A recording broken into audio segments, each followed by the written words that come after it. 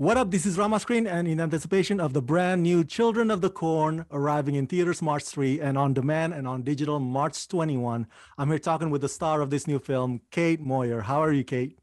I'm amazing. How are you? Good, good, good. Congratulations on the film. Now, as I understand it, and you can correct me if I'm wrong, you guys shot this film right before the pandemic started, and you guys finished it right smack in the middle of the pandemic itself. So, how tough, how challenging was it to shoot this film during lockdown, during that situation? Did you feel anxious? How was the mood on the set? Did you have to take extra precautions? Well, COVID actually started like the day I left to go to Australia, it blew up. So we had to quarantine as soon as we got there. And we were one of the first sets that didn't have like a manual to follow or like a rule book basically or restrict like a specific set of rules that were already pre-made for us. And we definitely developed a lot of them from trial and error. And luckily, no one got sick the entire time we were filming, which is amazing. But it helped. It definitely made everything feel different. But it also helped bring everyone closer together because we were all working together to try and keep everyone safe. But also we were really trying to make the movie the best we could in the situation we were in. And we were able to spend a lot more time together because we were all bubbled together. We were pretty much just dorm mates for 2.5 months, and I feel like that really helped amplify the relationship or show the relationship of like this small town just better and made it feel more real. Obviously, your character Eden is sort of like the equivalence of Isaac in the previous adaptation. Eden, just like Isaac, is the leader of the, shall we say, the murderous kids. And there were so many iterations and versions and reimaginings of this classic story by Stephen King. Did you have to watch one or two of them or the old films in preparation for this project, or did you rely mostly on Kurt's script? Well, the thing about this iteration of Children of the Corn is it's an adaptation of the actual like story written by Stephen King and isn't based on the movie. And it's kind of like a before what happened in that movie. And it's I didn't actually watch the movies, and I definitely should, but I feel like it was more about focusing on this story and what these characters are doing because I wasn't trying to be like another character. I was trying to be what Kurt and I created Eden to be. Fantastic. And Eden is scary, isn't she? Oh my God, your performance in this film terrified me. You seem like a lovely person. I mean, all the Canadians I know are nice people. So how did you get into Eden's vengeful mindset, if you will? How did you unleash your scary side for Eden? I guess it's always there. No, I'm kidding. I it's like any other character. You prepare, you do a bunch of research, you try and get in the headspace as much as you possibly can, like putting yourself in these situations.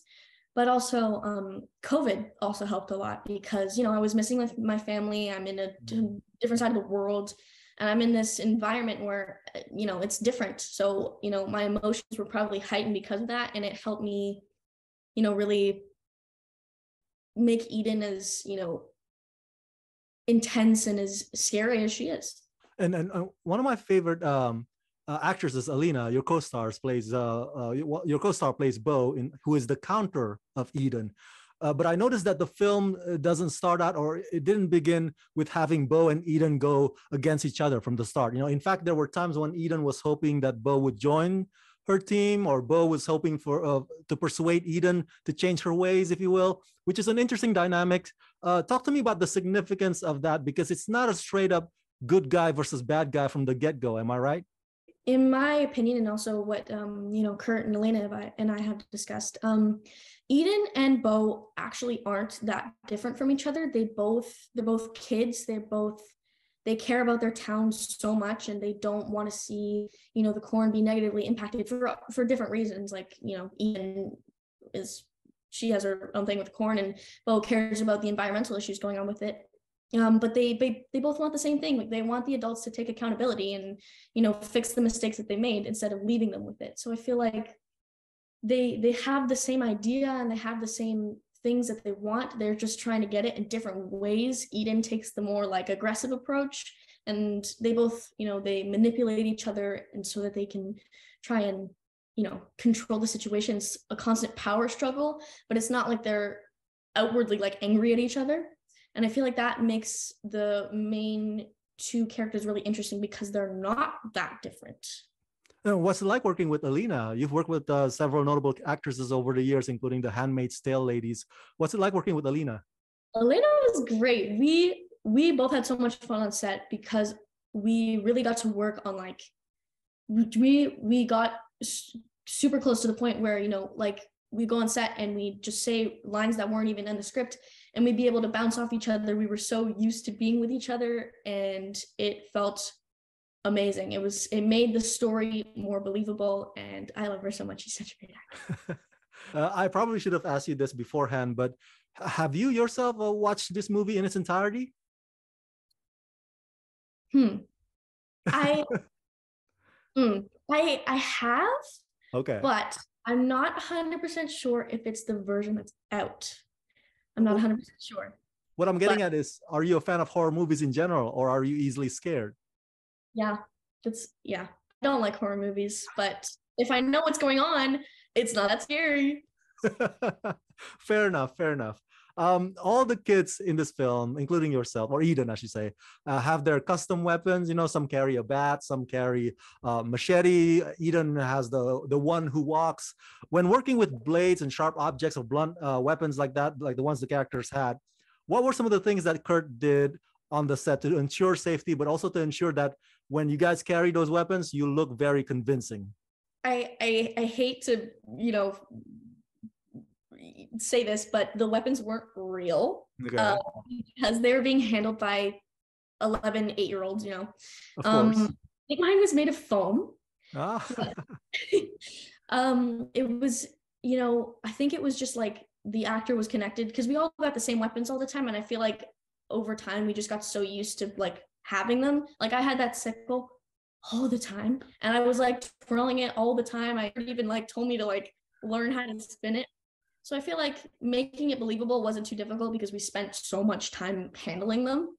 That's cool. That's so cool. Of course, of course. And you guys did make it very believable. Like I said, I was scared of Eden. So I guess my last question for you is something profound here. To touch on the themes of this movie or this classic story. In your opinion, Kate, what do you think? Do adults know best? I mean, are there times when like maybe the adults don't know that well compared to the younger generation? What's your take on that whole theme? Well, in the story, there are so many different layers and so many different themes. I think that one is definitely the biggest one, where it's like intergenerational conflict, where adults definitely, you know, they've been around more, but sometimes I feel that they are, or in this story, or maybe I guess in the real world, they are concerned about the now and what's going on now, and not necessarily for the future of what's going to happen to the kids now that they're growing up and we've done this, but it could negatively impact what they do in the future. So I feel like, yes, sometimes, most of the time, adults are right, but kids, you know, their lives are based on these decisions that adults make. So sometimes, you know, there should be more thought put into these things. Very well said. Very well said. And speaking of the future, what's next for you? And are you able to juggle like between Hollywood gigs and something like gigs from Canada as a Canadian actor yourself? Do you kind of do both at the same time, both industries? I guess most of the stuff I film now is in Canada just because of COVID, but I guess I'm possibly this year there is a movie called Out of My Mind that I was in that is going to be out on Disney Plus at some point, and I was actually in a couple episodes of season 2 of the series Reacher, and I think that's also coming out this year at some point, so I'm very excited to see those come out. But yeah, I mainly stick to Canadian stuff now, but it's definitely, you know, there are American companies, it's just like in Canada. Be safe. Awesome. Awesome. All right. For my fans at home, everybody go check out Children of the Corn, arriving in theaters March 3 and on demand and on digital March 21. Kate, thank you for talking to me and congratulations. So much. It was so nice to meet you.